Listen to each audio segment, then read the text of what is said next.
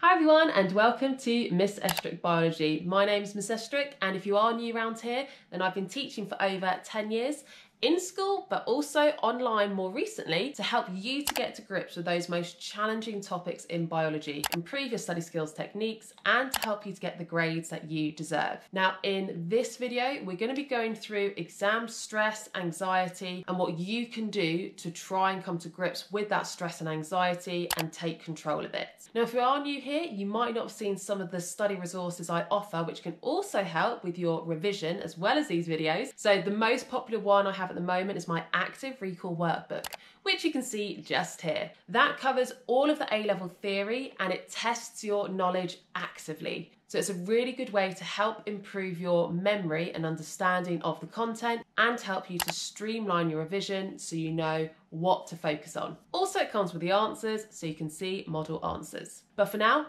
back to today's video. So I'm going to focus on 3 key things to help with exam stress and anxiety. Before I go through that though, I do just want to make you all aware that it is completely normal to be feeling stressed, anxious, worried while you're revising, the night before, and even after exams. So don't feel like there is something wrong with you if you are feeling that way. If it becomes overwhelming though, that's when you might want to seek some extra help. And there are sites like youngminds.co.uk, which I'll link in the description, which have amazing advice and they can provide support.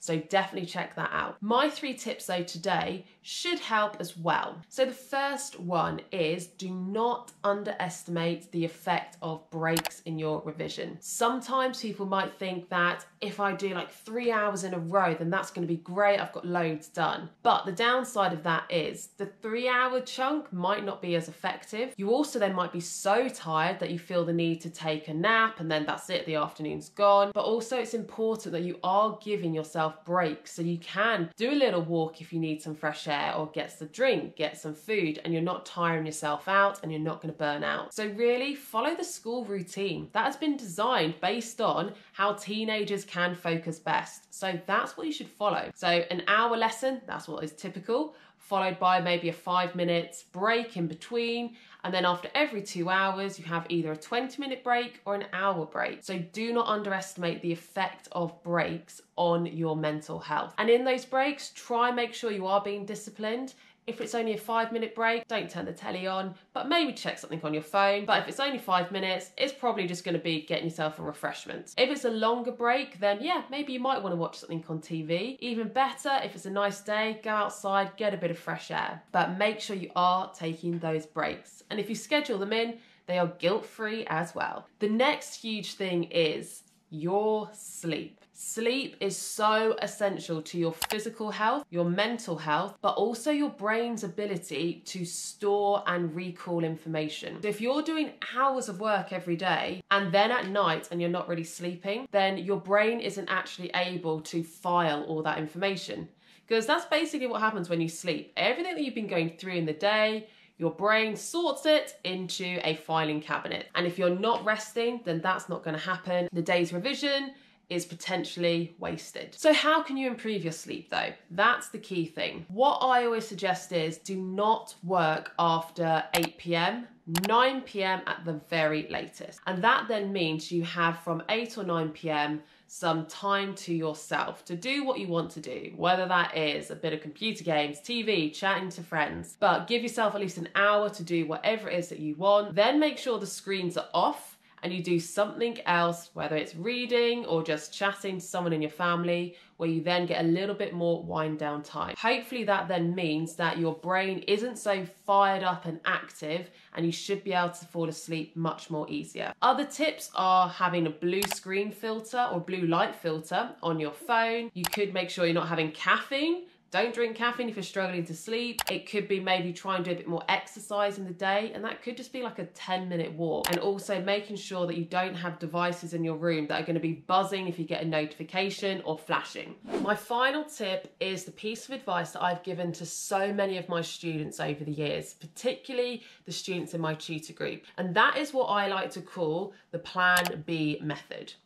Whenever I've felt stressed or overwhelmed about exams or job interviews or whatever it might be, often it's because I'm no longer in control of it. And I am a little bit of a control freak. So what I always think is, if this exam goes badly, what is the worst case scenario? And for you, I'm guessing it'd probably be worst case scenario. I get really bad grades in all of my A-levels, I don't get the job offer I had or my university place, and that is gone. So what you then need to think is, well, if that happens, what are you going to do? So this is where you then take control.